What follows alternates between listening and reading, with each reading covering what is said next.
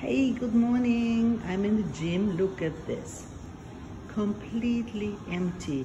So I guess everybody who was in the bar last night is still sleeping in. And man, if you want to succeed, in 2020, one of the things you need is dedication. Lots of changes coming in the economy.